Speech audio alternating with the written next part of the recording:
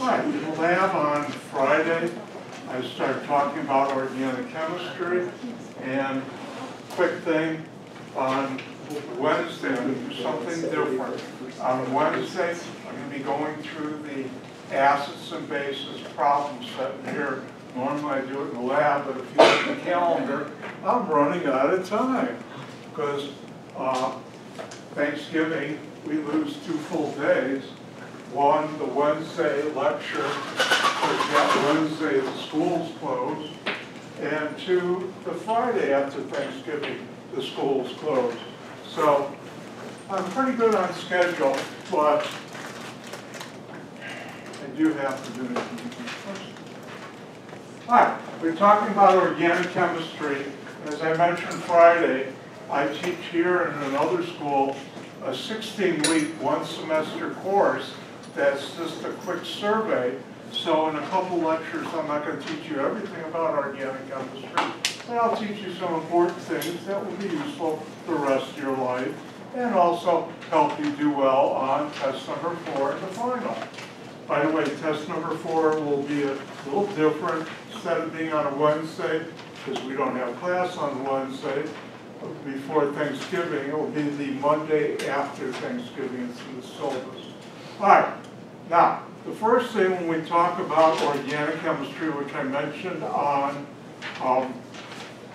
Friday, I was going to say Wednesday, but I did lecture on Friday, and that is that carbon is the most important element in the world on the periodic table, but I'm biased because I'm an organic chemist, and organic chemistry deals with molecules with carbon and hydrogen.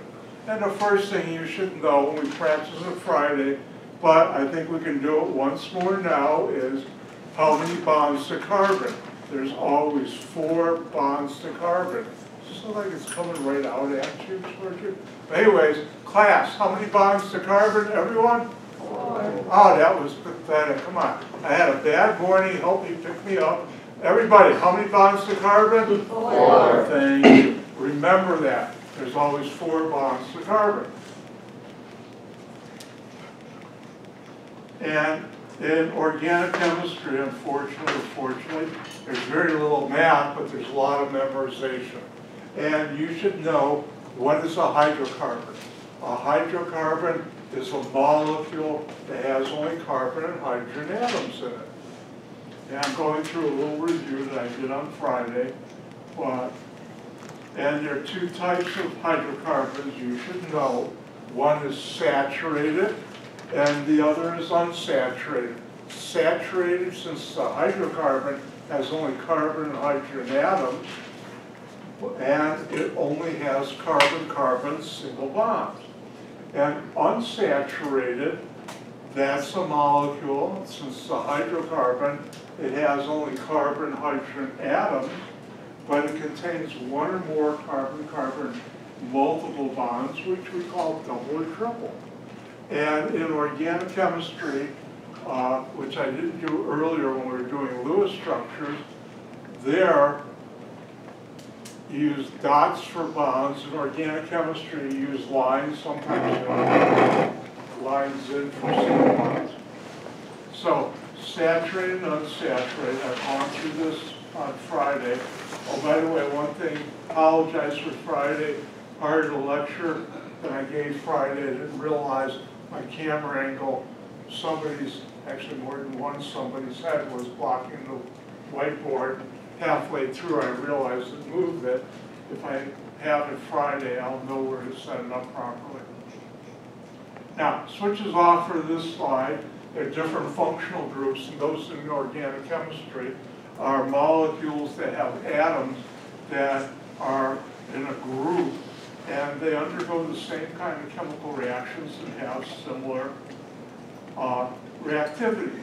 And I gave you this long list that slide is offered here, but these are key functional groups. By the way, it's time for you to find out I really am an organic chemist, and that's because Dr. White loves aldehydes and ketones. They've been good to me, I've been good to them, and I love quaternary ammonium salts, because that's been very good to me. They've been good to me, and I've been good to them. aldehydes and ketones. That's what I did my PhD thesis on, which was a good thing. That was my PhD. And quaternary ammonium salts, I think 7 or 8 of my patents deal with that, so I might know a little, like I'm a little authority on those. An example of quaternary ammonium salt, this will not be on the test, but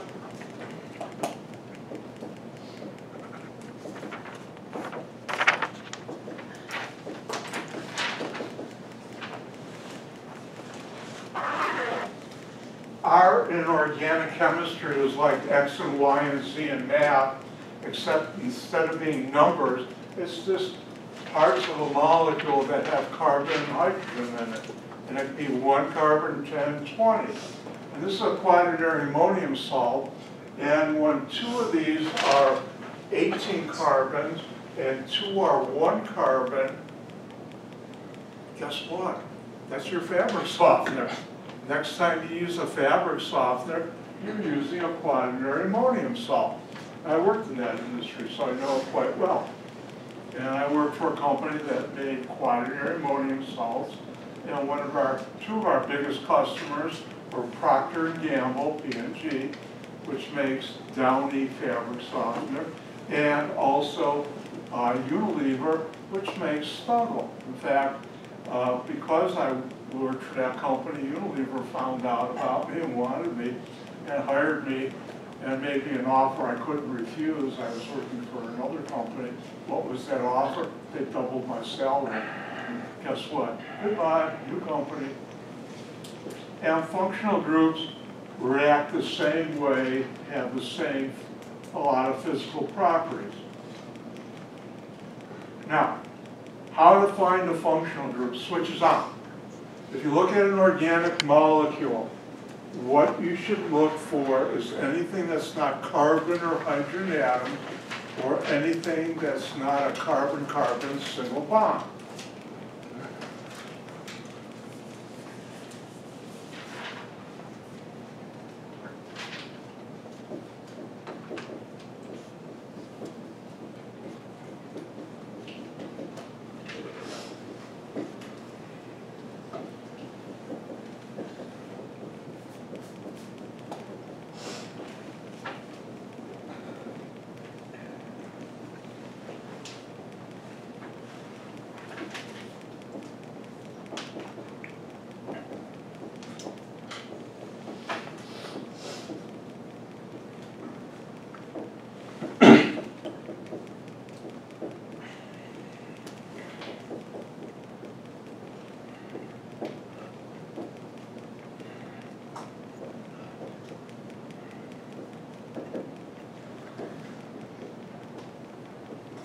And if you were asked sometime in the future on a piece of paper, I would hand out, circle the functional groups 1 or 2 points each.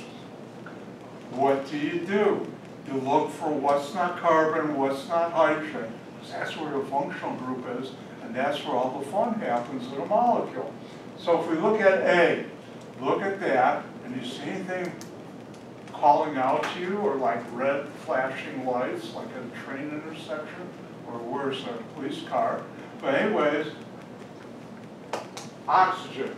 Oxygen and hydrogen attached to carbon, we call that an alcohol. That's a functional group. I'll let you try B on your own, because I like to share. Circle the functional groups in B. Oh, tonight at midnight I'll be giving speed organic chemistry structure lessons. Not really.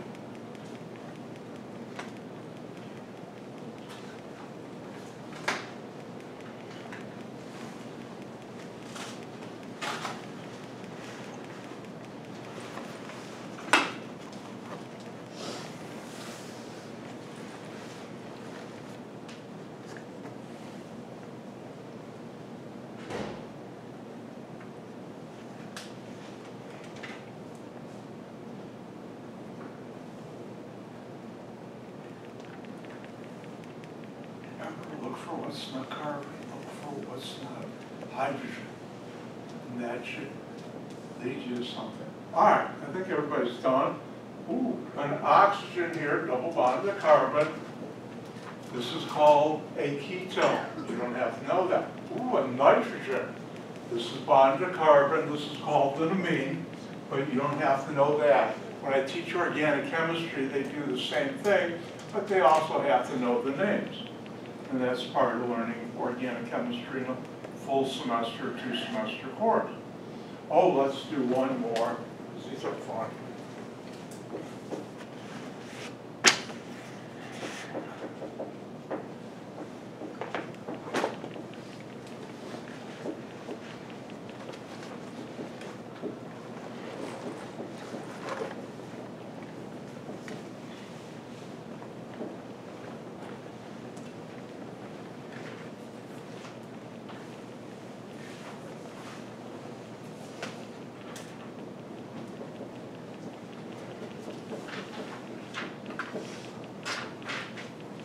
All right, why don't you try one more so you can have a good time this morning. Circle the functional groups in that molecule.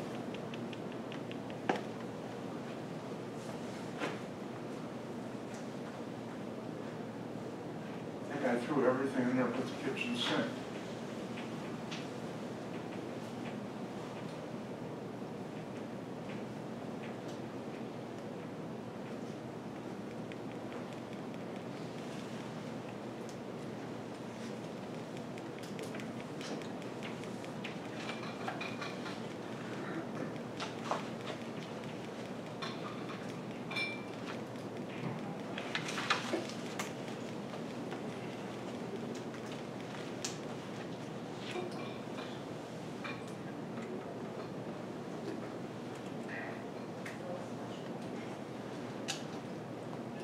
Right? I think everybody's done. And look for what's not carbon, what's not hydrogen, and what's not a carbon-carbon single. Ooh, an oxygen.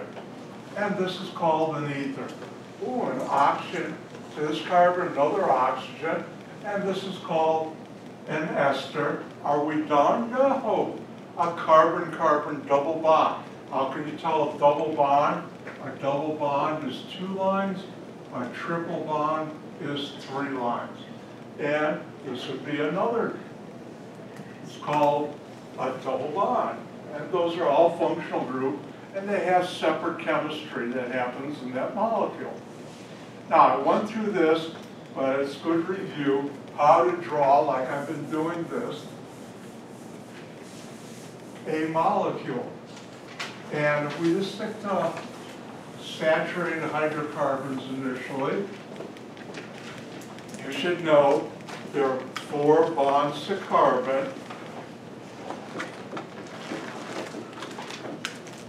And the question is, put the hydrogens in the following.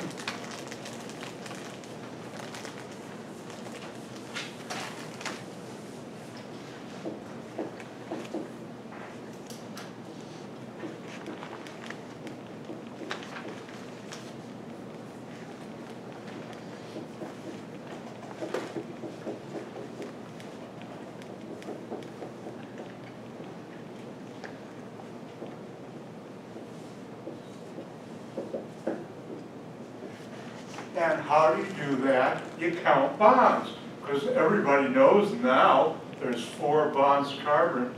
Does that tell you I'm ambidextrous? I can do it with both hands. And if we look at the first carbon, how many bonds to that? Count lines. 1. How many bonds to carbon? 4. High-level math, you need your calculator to get it out. 4 minus 1 is 3. So there are 3 hydrogens. Let's look at this carbon. How many bonds to carbon? 1, 2. How many bonds to carbon should there be? 4. And the remainder are made up by hydrogens. 4 minus 2 is 2. Let's do this one. How many bonds or lines to carbon? 1. How many bonds should carbon have? 4. 4 minus 1. The math in organic chemistry is very hard. Not. And that's 3. Same thing here. 1 bond to there. 4 minus 3. 4 minus 1 is 3. And now we have this carbon. And how many bonds to carbon? I'll let you have 2.1 seconds. 0.1. And that would be 3 bonds. How many bonds should carbon have? 4. And therefore, that's how you put in the hydrogens. And that's an important skill in organic chemistry.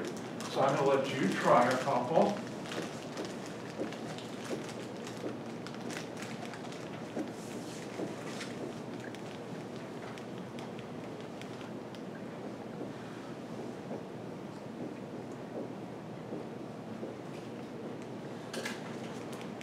And why don't you try these two for your fun and enjoyment on this Monday morning. And we didn't have any snow yesterday, maybe tonight. Didn't have any ice, so we're doing pretty good.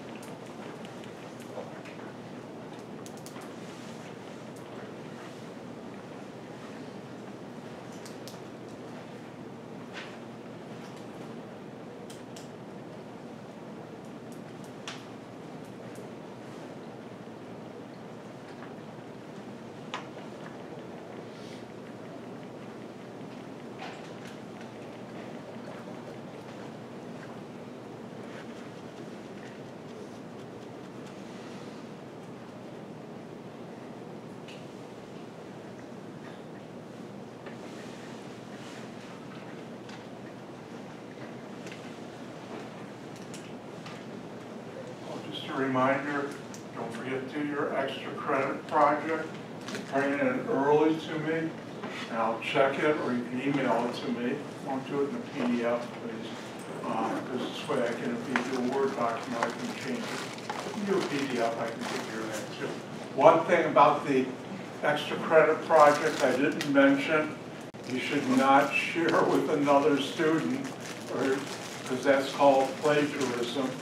You should each do your own on your own.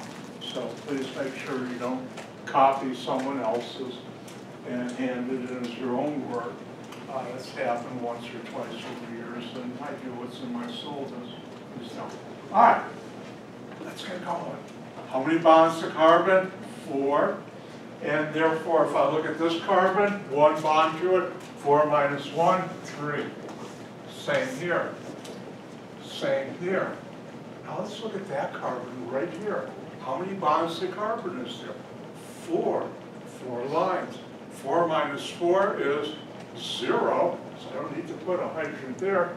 2 bonds to that. 4 minus 2, hopefully is 2. I have this carbon, 1 bond, 4 minus 1. Here I have 1, 2, 3. 4 minus 3 would be 1. And here I have 2 bonds to carbon. 4 minus 2 is 2. And finally, the last one, 1 bond to carbon, 4 minus 1 would be 3. Oh, by the way, if I ever make a mistake on the board here, let me know so I can correct it. Because last time I checked, I don't walk on water unless it's frozen. Even then, I stay off it. All right, let's do the next one. 1 bond to carbon, there should be 4. 3 hydrogens. 1 bond again. Same here, same here, same here, same here. Now, let's look at that carbon. How many bonds or lines? Let's count. 1, 2, 3. How many bonds to carbon? 4. 4 minus 3 is 1. Same thing here, same thing here. And that's how you know how to put in hydrogens. And that's the skill you should have. Let's see, it says seaboard for examples. Well, I did. Now, one of the amazing things about carbon atoms, it can form chains like this because they're linked together. and that's how the name, I believe, chain came about. Or you can have them hold hands or link together carbons one end to the other to form what we call a ring. And rings are represented by polygons. Poly means many, gon, sided. And Mother Nature and Dr. White love rings. My PhD thesis dealt with very specialized rings. And how do you draw a ring? Let's look at 6 carbons. This is not the way to draw a ring. You could. Here I have 6 carbons and they're connected together in a circle. We call this a ring. How many bonds to carbon? 4. So if I look at each one of these carbons, it has 2 bonds to it. And that's one way of drawing it. Organic chemists never draw it this way. Why? Because we're lazy. And an easier way is called the line method. And the line method is every bend in a line is a carbon. And you don't show hydrogens. I said organic chemists are lazy. So how would I draw this molecule? Like this. By the way, have you ever heard people say I'm having a good hair day or bad hair day? Well, Dr. White has good ring drawing days and bad ring drawing days, and today's pretty good. I have software that does this when I make tests or slides or presentations. Now, this is a way, each bend in the line is a carbon. How many carbons in this molecule? Let's count them. Same as this one. You don't have to know this. I do, and when I teach organic, the class learns it too. This molecule is called cyclohexane. Now, just to show you the real world,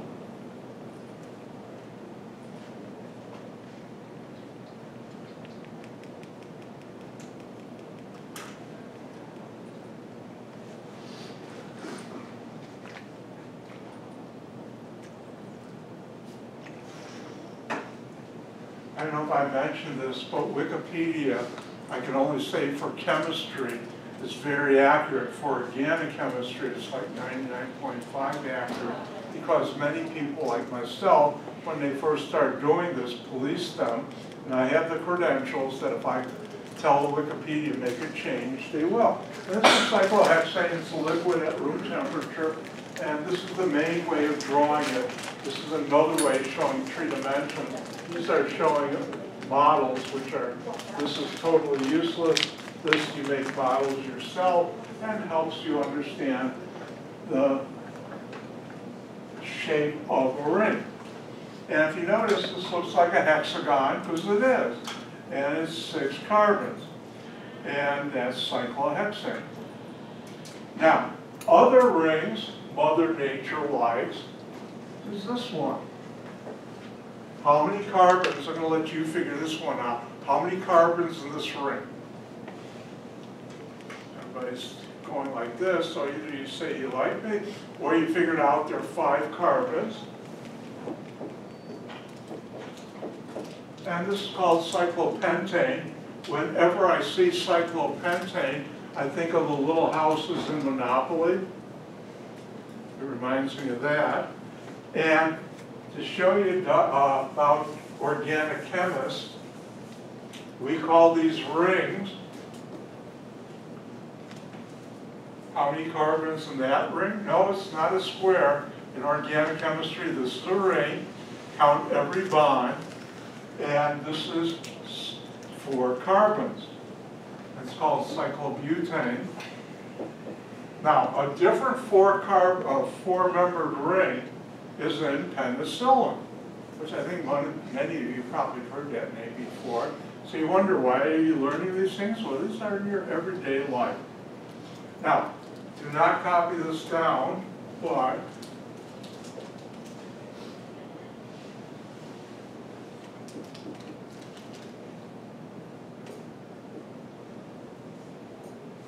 called cyclooctane. It has 8 carbons. 1, 2, 3, 4, 5, 6, 7, 8. Boy, I did it right. 8 carbons. Now it's time to find out he really is an organic chemist. When I come to a certain place on the road, I always think of cyclooctane. Where is that place? Every time I see a stop sign where I pull up to one, I think, oh, cyclooctane ring. And now you know I'm an organic chemist. Let's see. Mother Nature mainly uses 5 and 6 membered rings, a few 4 in molecules in our daily life. Organic chemists, I'm not sure I'm familiar. You call that a triangle, organic chemists call that a ring. That's called cyclopropane. And how many carbons in cyclopropane? That you should know how to figure. And look at every bend, 1, 2, 3, and there are 3 carbons. But in many molecules we use in our daily life, you'll see rings like this. How many of you are familiar with a product that you probably use this summer, which is called mosquito or an insect repellent? And the key ingredient in insect repellent has a 6-membered ring in it. And it's called DEET, and that's just the acronym for the organic chemical name. Now, one of the things you should know how to do is figure out how many carbons are in the following molecule.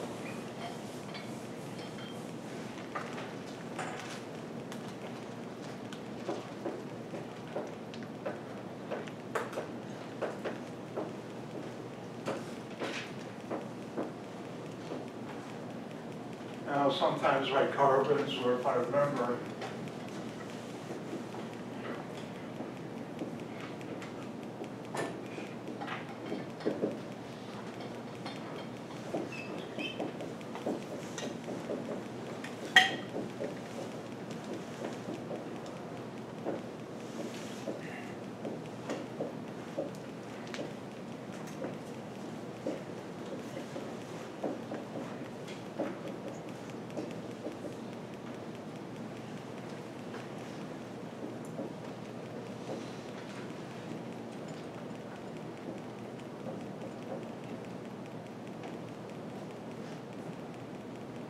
take a break while you write that down. Again, tonight at midnight, I'll be giving you a speed drawing lesson. No, I won't.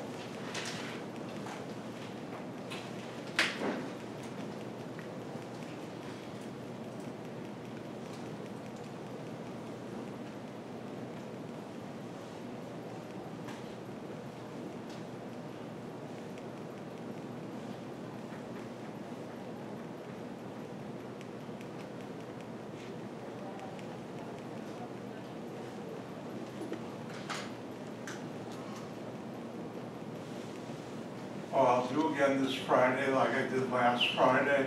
After lab, I'll stick around. If you have any questions or need help, feel free to stay and ask. All right, let's do some of these. Oh wait, I see you're still writing them down.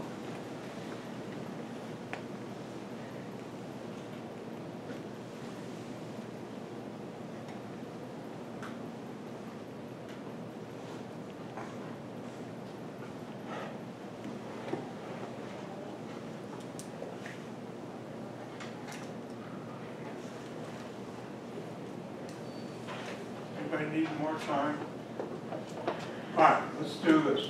I'm going to do a couple, and then I'm going to let you do some. If we look at this, how many carbons are in the molecule? And that's always an important thing. 1, 2, 3, 4. So the answer is 4.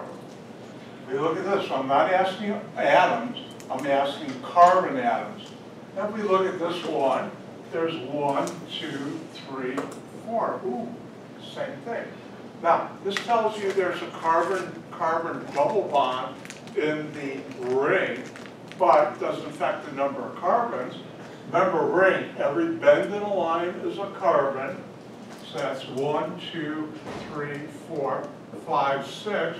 and you have, this is called the methyl group, which you won't need to know, and that makes 7. So that means there's 7 atoms in that molecule. Now let me give a couple for you to try.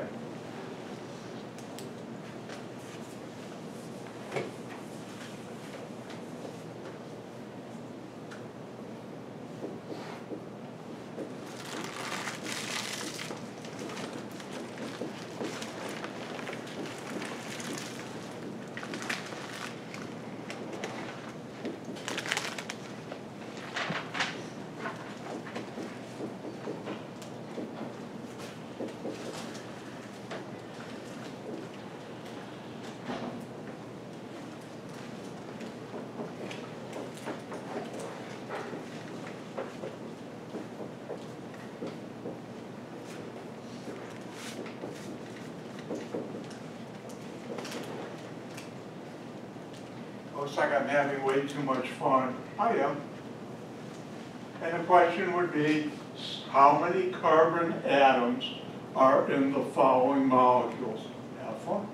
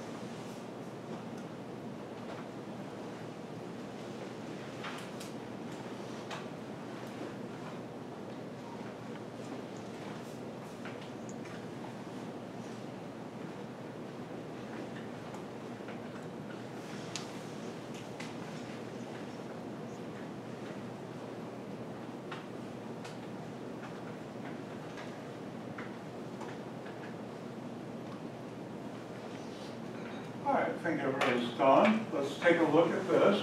And the question is, how many carbons are in this molecule? Give you a big one to work with, but that's fun. And let's start counting. 1, 2, 3, 4, 5, 6. Don't count that, it's not a carbon. Don't count that. 7, 8.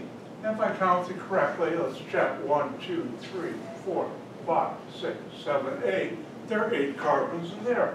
Let's take a look at E. First of all, we have a ring. 1, 2, 3, 4, 5 carbons. Then 6, 7, 8. Not done. 9, 10. So this molecule has 10 carbons. And that's something you should know how to do. How to count in a molecule how many carbons there are. Now, one of the good things about organic chemistry is organic chemists are lazy. And if we don't have to balance a chemical equation, we don't. We're just interested in what you make. Now, I'm going to show you a couple of general reactions, and these are always true. The first one, which we use in our daily life, is called combustion, and it switches on. And combustion is where you take a saturated hydrocarbon that can mean many different structures and react it with oxygen, with a heat source like a spark, and you get carbon dioxide, water, and heat. Now, you don't have to put down heat, I have it here, but that's combustion. Now, let's take a look at the following. And this is the beauty of functional group chemistry and organic chemistry.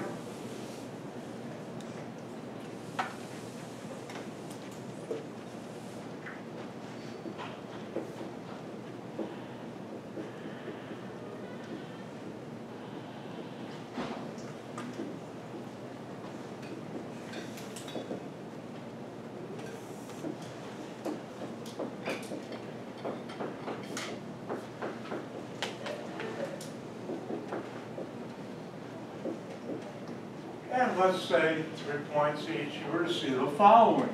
And the following is give the products for the following reaction. I could have also put inside, if I wasn't lazy, the following reaction. So how do you do this? Well, you look at what you're starting with. And what do we have here? A saturated hydrocarbon. How do I know that? I only have carbon and hydrogens and carbon-carbon single bonds.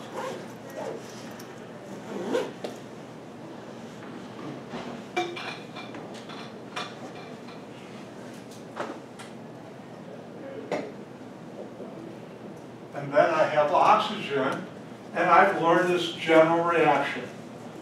And I know when I react any saturated hydrocarbon with oxygen and a spark, what products will I get?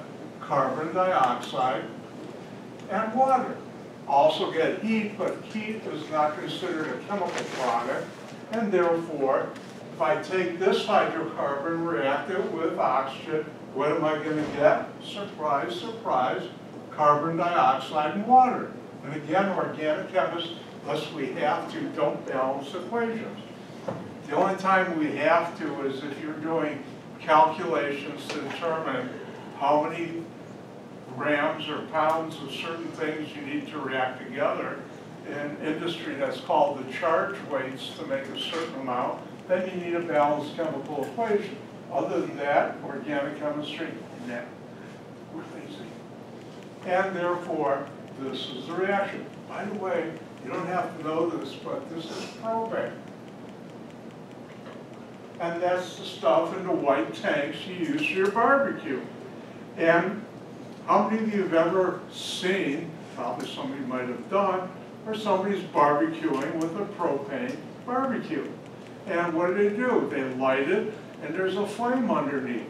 And this is the reaction that causes the flame. The flame is the heat, but carbon dioxide and water are also given off, but those are gases you don't see.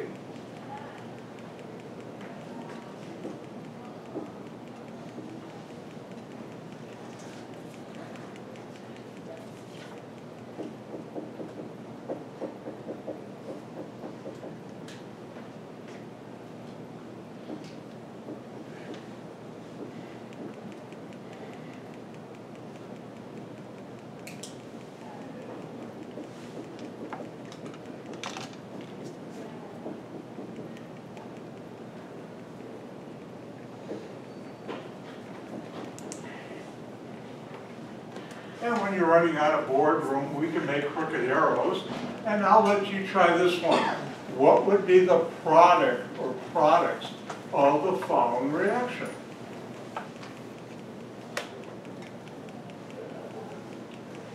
There are 8 carbons in case you're counting.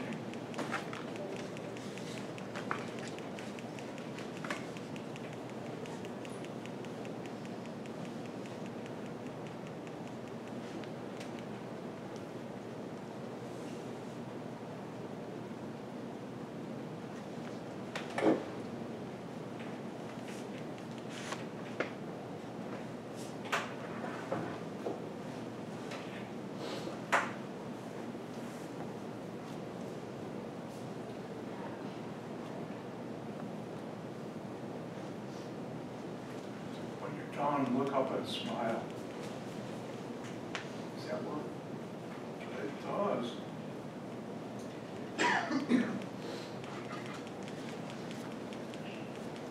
I think everybody's done. Let's take a look at this.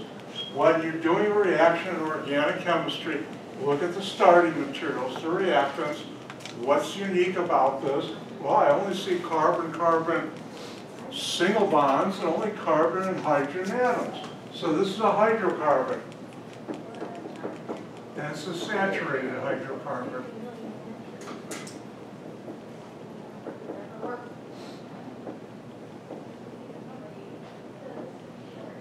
What am I reacting with? Oxygen. What do you get? CO2, carbon dioxide, plus water. And therefore, if I have this is a hydrocarbon. By the way, it has the name octane.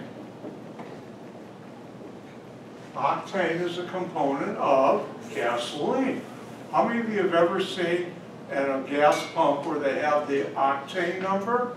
And that came from back in the early 1900s when they were first selling gasoline, and automobiles were quite interesting, crude, some of them. The best gasoline that gave the less problems for the engine had the most octane in it, and that's how the octane number came about. Now, that's no longer true. About half the weight of gasoline is saturated hydrocarbons, and there are other molecules, but the octane number still is true. The higher it is, the better it is for high-performance cars. Octane, saturated hydrocarbon. Oxygen, what do you get? Carbon dioxide and water, plus heat. And that heat is what expands the gas in your cylinders of your car engine and make it run. So this is an important reaction. Now, how many of you have been out in real cold weather, you're on the road, and you see the car in front of you, and out its tailpipe, you see this liquid coming out. And you think, oh no, it's leaking gasoline. No, that's not what's happening. What's happening is, when you have combustion, like you have in the car engine, that's why it's called a combustion engine, you're making carbon dioxide and water. Both are gases at the temperature that's coming out of your engine. Now, when the car first starts out, its tailpipe and muffler are very cold. And what happens is the gas form of water, called the vapor, is converted into a liquid. And that's what you see coming out of the tailpipe, which is this water. I wouldn't drink it, but it's still water. And that's how you know this is true. Oh, let's do another one.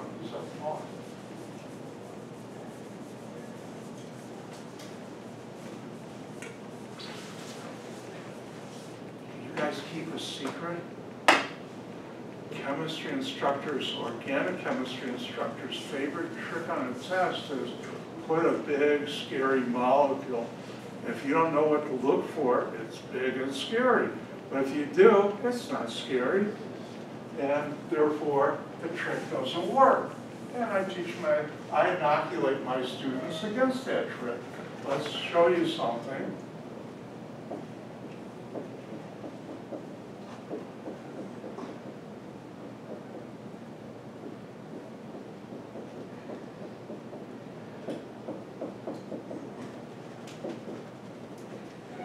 Now, why don't you try this one out? What would be the product or products for the following reaction? Does that look like a big scary molecule? It's not even Halloween.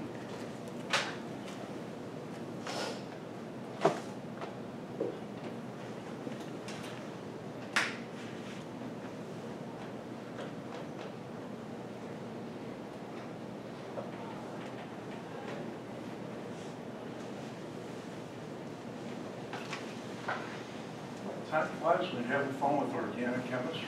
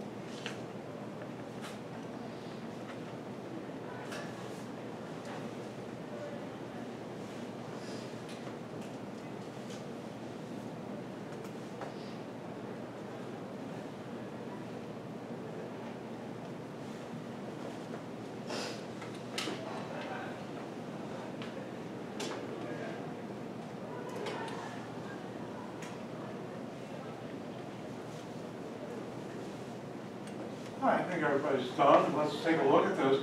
Here's this big scary mountain. No, you look at it and say, what do you see? I only see carbon-carbon single bonds. This is a single bond. Remember, every bend in the line is a carbon. I have carbons here, and this is A saturated.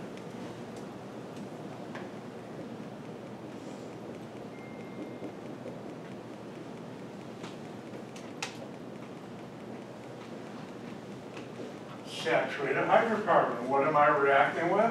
Oxygen. What's the general reaction tell us?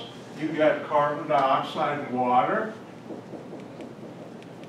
And here you get carbon dioxide and water.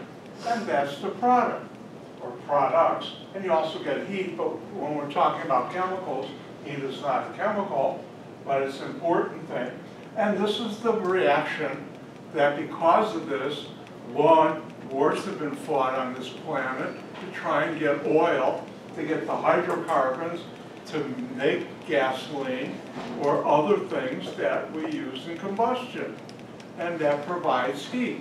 Now, one more combustion reaction that I won't ask you to do. I'll do it if I get it right.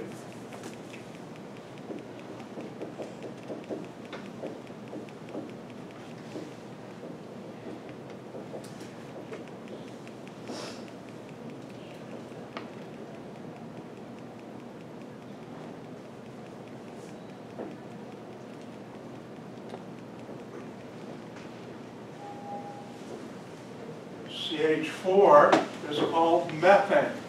You also know it by the name natural gas. If you react it with a spark and oxygen, guess what? You'll get CO2 and water plus heat. And this is how you cook if you have a gas stove at home. This is how you probably, if you're in northern Illinois, most of the United States, heat your home in the winter because your furnace is a gas furnace and burns methane with oxygen to make heat and carbon dioxide and water. And it's important. Now, if this reaction isn't done properly, you also make carbon monoxide, which is a deadly gas. And that's why you should have a carbon monoxide detector in your home. I do, and hopefully you do too. And if you have a water heater in your home or condo or apartment building, which most of us do, like all of us, I would say 99.9% of the people in northern Illinois burn methane to heat up the water so you can wash your hands with warm or hot water for your dishes. Now, one of the things students ask me is, how do you memorize a general reaction? You're going to need to learn two of them. Well, you don't need to, but if you want to do good on test 4, you will. And the best way is write it down and say it 5 times. And I've done it a couple times, but on a piece of paper when you're alone, or wherever, and you write down saturated hydrocarbon plus O2 makes CO2 plus water, and you say it. Now, if you're in the library, you can't say it out loud, but you can say it silently in your mind. You do that 5 times, and that burns it into your brain. Now, for this class, I'm only going to ask you to learn 2. When I teach organic here or at the other school, there are about 55 reactions they need to memorize the whole semester. Now, me personally, I know about 450 general reactions. Now, general reactions are like to a carpenter, 2x4s, sheets of plywood, nails, screws. Those are all things you can use to build things. And organic chemists use that to build things. Now, let's talk about another very important general reaction, and that's called hydrogenation.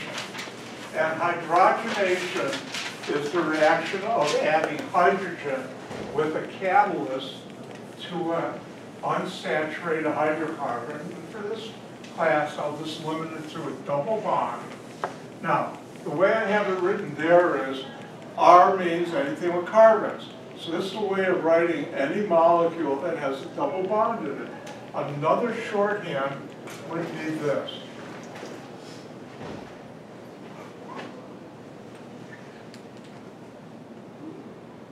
You have any molecule with a double bond, and you react it with hydrogen in a catalyst, hydrogen gas. By the way, I should mention that organic chemists being lazy, sometimes if I have a reaction like this, A plus B plus C makes D, organic chemists, which I do without even thinking, will sometimes write it like this. These are the same things. And I've done it here, and I'll do it all the time. Oh, by the way, good habits I don't break, never change.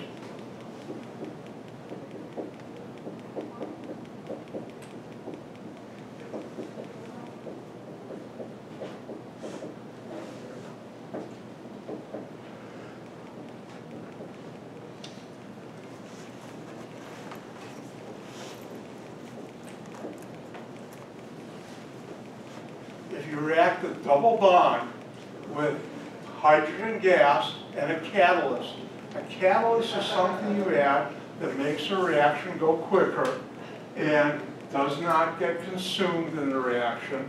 And if I didn't do this, use a catalyst and did this reaction, come back in a year or two and it might move a little. If I do it with a catalyst at 140 degrees, it's done in 4 hours. How do I know that? Well, I worked on this reaction in industry, both as a bench chemist and as a manager, and going out in the plant and managing and coming up with new procedures. And what you do is break one of the double bonds. It's called a pi bond, but I won't, this won't be on the test ever, or the final. A double bond is made up of two different types, a sigma and pi bond. Pi bond I can break like that. Sigma bond, a single bond, you don't ever break except in combustion. It's very rare. So this is called hydrogenation. And what you do is you convert a double bond into a single bond. So let's look at an example.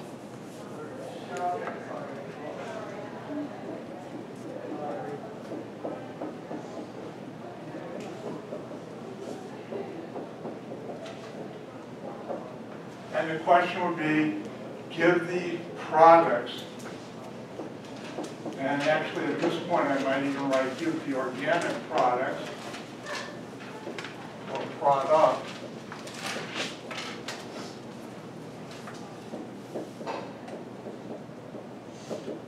three points each. And let's take a look at this general reactor, the specific reaction. Now, look at the molecule I just drew. You see something that's not a carbon-carbon single bond or a hydrogen? See something yelling out at you? Look at me, I'm different. Double bond. And what am I reacting with? Hydrogen and nickel. Do you react anything else? No. That's where the fun is, and that's what's the joy of learning functional group chemistry, because that's where the reaction happens. Only on functional groups except for combustion. And therefore, what I really see is this.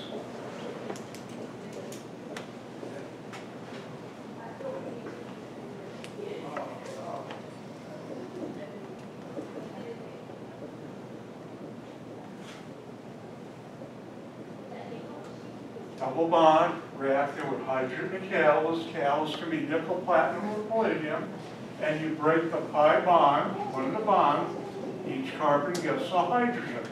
Now, one of the things I brainwash my students in organic chemistry, and I'll do the same here, actually two things I brainwash you. One is, I like my nonverbal communication, 4 bonds to carbon. The other thing I do is, do you break carbon-carbon single bonds? No. I'll do it again in slow motion. Do you break carbon-carbon single bonds? No. And therefore, if I look at this molecule, between these two carbons is a sigma bond, which is a single bond, but I'll break the pi bond. This is a single bond, I'm not going to break it. I start with 3, I better end with 3. Which carbons were the double bond? These two. I'm drawing the dots to bring your attention to it. Which carbons are here? These two. What is my general reaction? The two carbons double bond, you break the pi bond, each carbon gets a hydrogen, and now you put in the hydrogens. How many, hold on, wait, let me finish. How many bonds to carbon? 4. So this has 1, 4 minus 3. Now, this one has 1 hydrogen plus 2 carbons, that's 3. It needs another hydrogen. This one has 1, 2, 4 minus 2 is 2. Now, on a test, you can write it this way, or you can combine these to do this.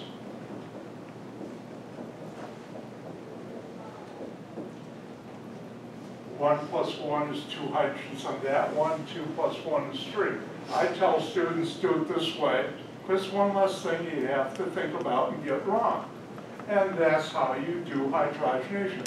Tiffany, you had a question. What do the dots represent? What? What do the dots represent? A way for me to focus your attention. And normally you wouldn't put them in there.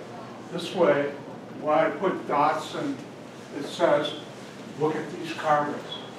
On a test, you don't have to do that. Okay? Another thing, have your attention. On a test, and when I teach organic, some of my top students, always underneath the reaction they're being asked to figure out, write the general reaction. On a test, some of my best students in organic never write it, whichever one works for you. And that's how it works. Let's do another one.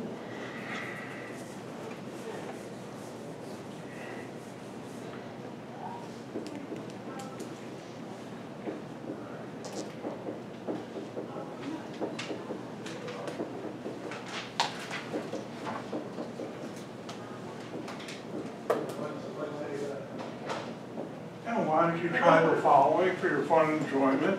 What would be the product or products for the following reaction?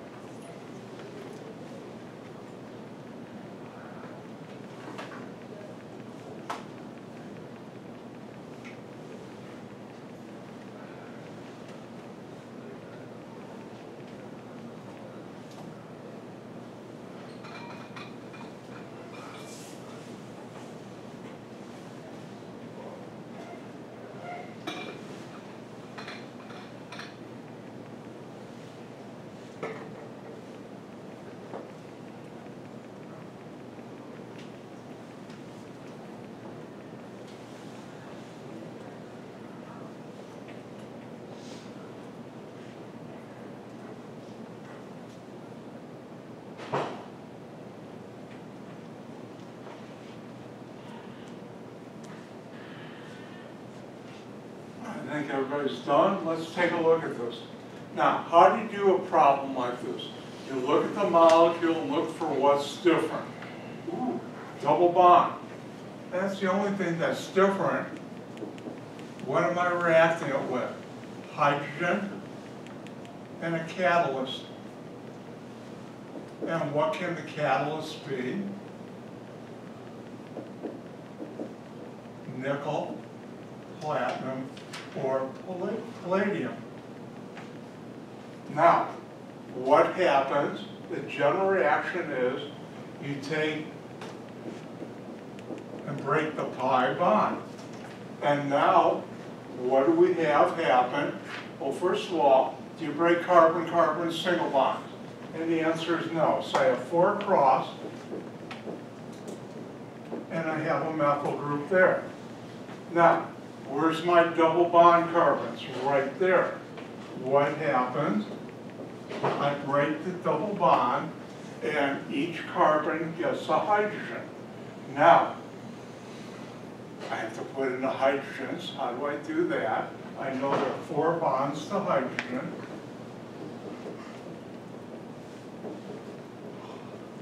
And that's how you do it.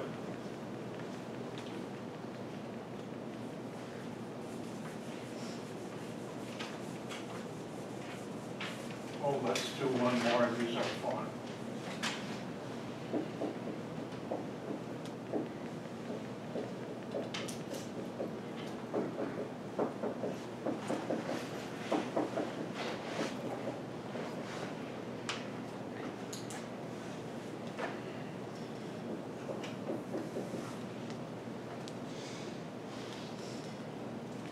Why don't you do one more for our fun and enjoyment on this Monday morning.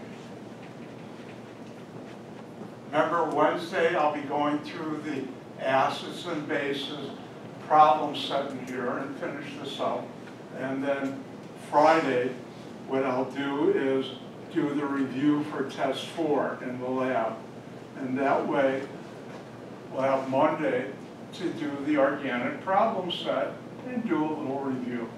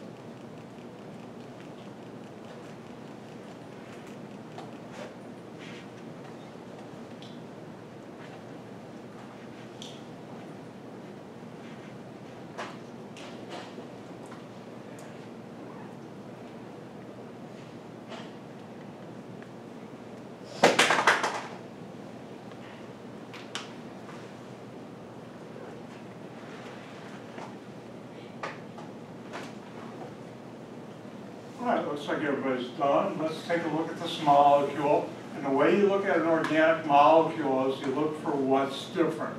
What's not a carbon-carbon single bond? What's not carbon or a double bond? Is there anything else different in here? No. So as soon as I see that, the only thing I see is that functional group. I'm adding hydrogen and a catalyst. And the catalyst can be nickel, platinum, or palladium. And what happens, you break one of the bonds, it's called a pi bond, but the other bond between those 2 carbons you keep, and each carbon of the double bond gets a hydrogen. Now, do you break carbon-carbon single bonds? No.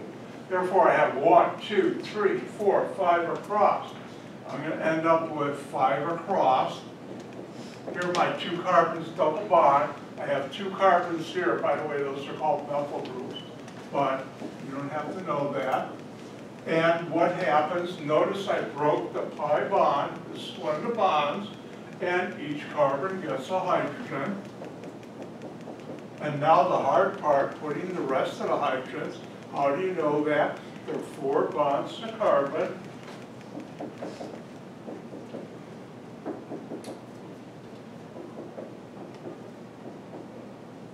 And that's the answer.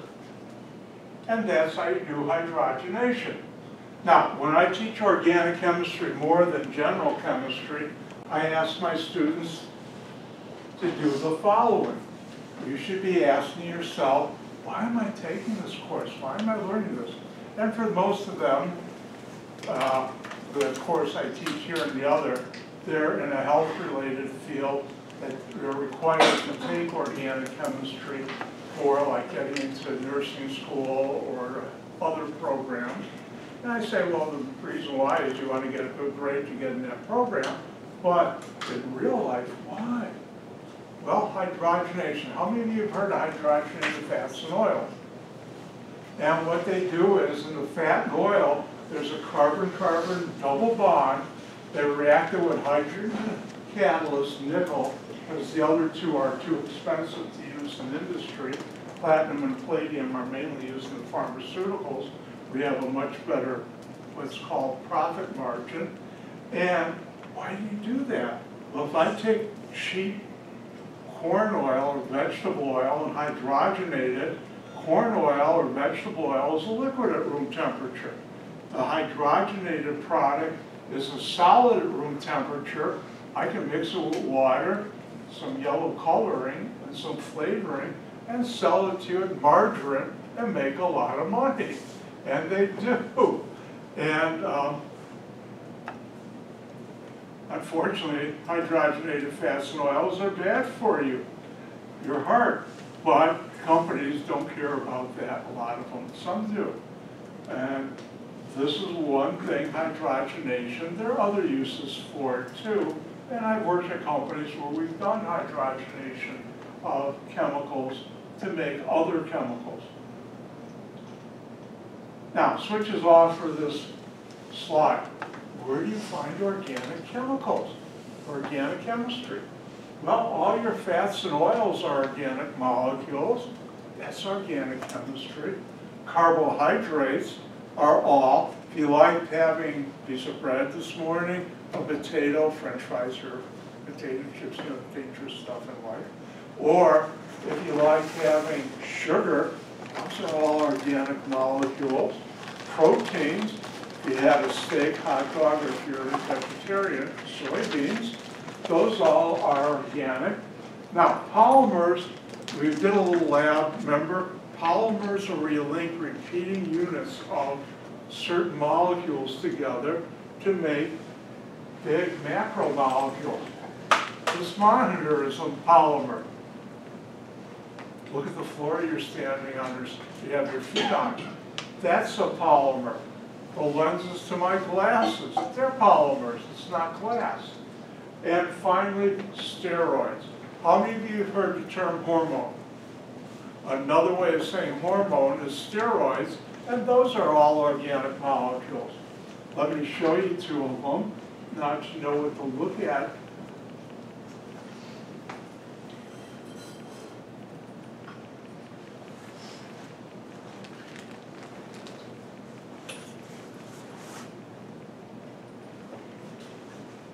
Oh, by the way, did I tell you who this greatest of all organic chemists is? Mother Nature, by far.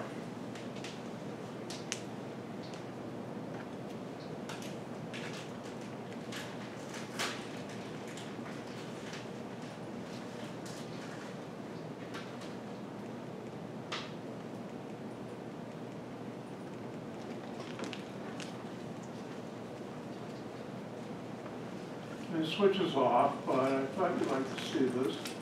All right, first one, this is the structure called testosterone. It's the male hormone, you know, counts for my beard and other things in men. And each bend in the line is a carbon. I didn't teach this, but each end of the line is a carbon. And notice you have 3 6-member rings. It's called fused together with a 5-member ring. And it has a functional group here, a double bond, an alcohol. And how this molecule does what it does in my body or yours, I have no idea. I'm an organic chemist. I know how to make it, how to react it, but how it does what it does, I know about, but I don't know how it does that. That's a whole other discipline of science. Now, not to be sexist, this is the molecule progesterone, and it's a female hormone. And again, it's found in your body, and it does certain things in a woman's body, and I'll let you look that up, because I'm an organic chemist. And here it's same ring system, 6, 6, 6, 5. In fact, all your hormones, or steroids, have that same, what we call fused ring system.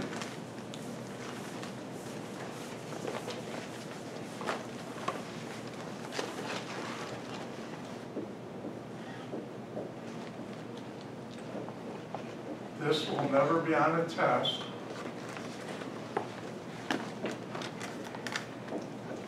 And if you work in steroids, those are called the A, B, C, and D rings. Aren't they original? And every hormone, every steroid in your body has this ring skeleton as the basis for building the different hormones. And with that, I'll let you out a whole 15 seconds early.